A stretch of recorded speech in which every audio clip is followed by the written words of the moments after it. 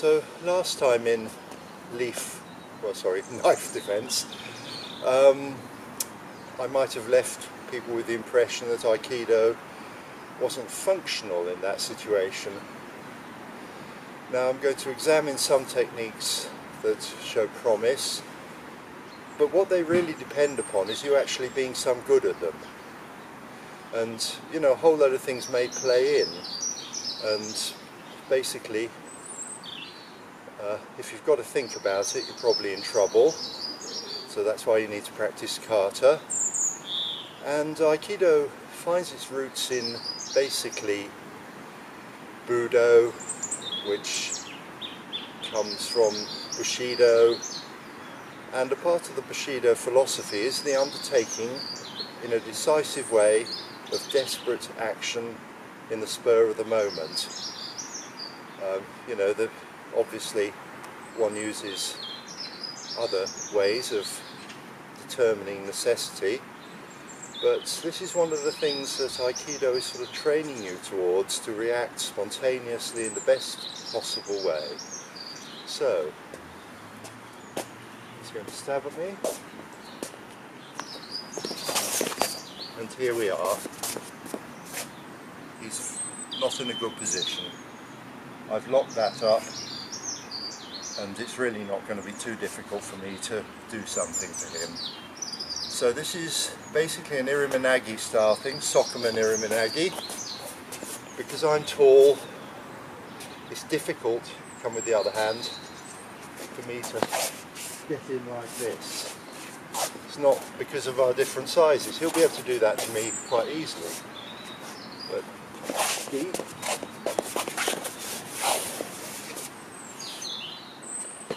there we are, and he will let that go or I'll break his elbow, basically.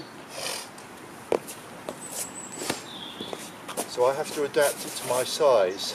I mustn't think, Sokumen iriminagi, Sokumen iriminagi, come on then, Sokumen iriminagi. Oh no, that was not a good idea. I think Aikido principle, enter,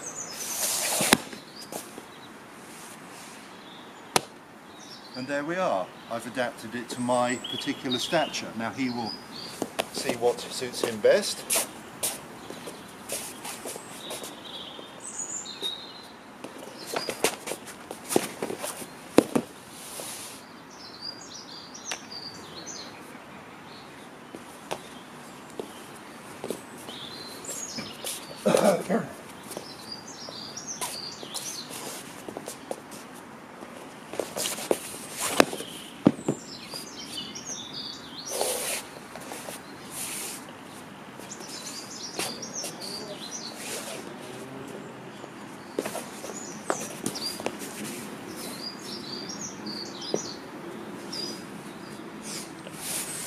So that was something towards katakatami, perhaps Rokyo it felt like, yeah?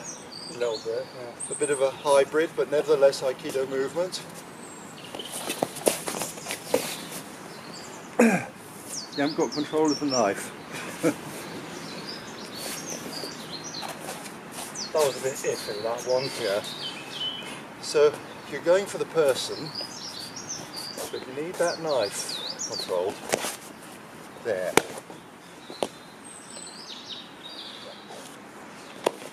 So that's a perfectly acceptable koregeshi stroke iriminagi.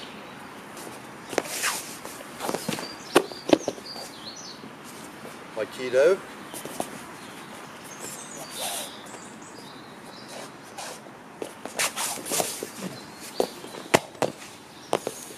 Weapons form of koregeshi. What's happening there, basically I did strike him, but I cut down over take. Now for those who aren't Aikidoka, a thing to understand about Aikido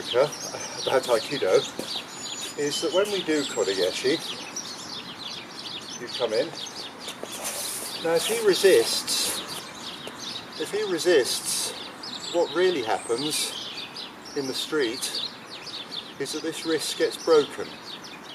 You know, there'll be no mercy, you just go straight in and you go crack. But because he's an Aikidoka and is trained, when I do that, he goes with it, because that saves him. But in the street, that's just a broken wrist. The same is also true of slightly higher strike now.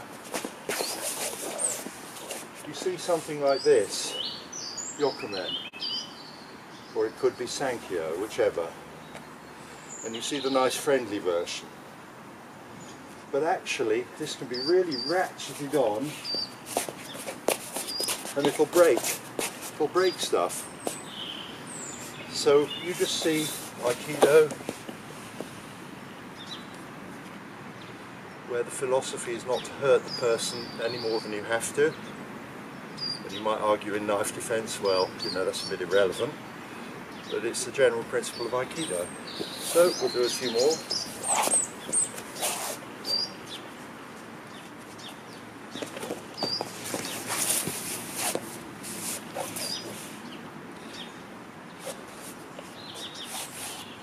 Katakatami.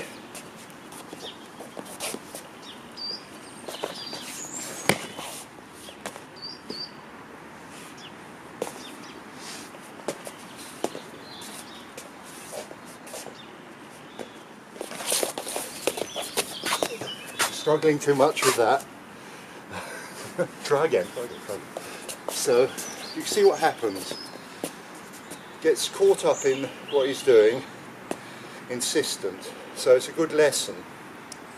So when you're in that position, what you do is you put in an Aikido principle. So we'll get to that position again where he's struggling. And now all he has to do, Aikido principle, Tenkan. And we all, unless we're absolutely perfect, will probably end up possibly doing that. So I'm going to...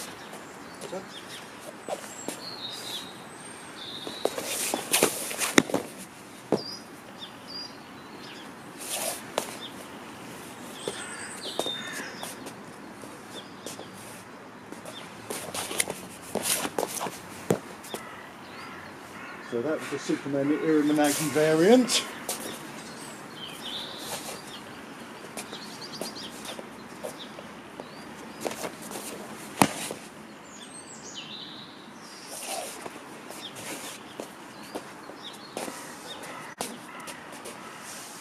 So I put a disclaimer on this, but this is just an opinion. I've just been trying to show you how I think Aikido can work against a knife attack, and it also has general application as well, so you can take what you want from this. Thank you.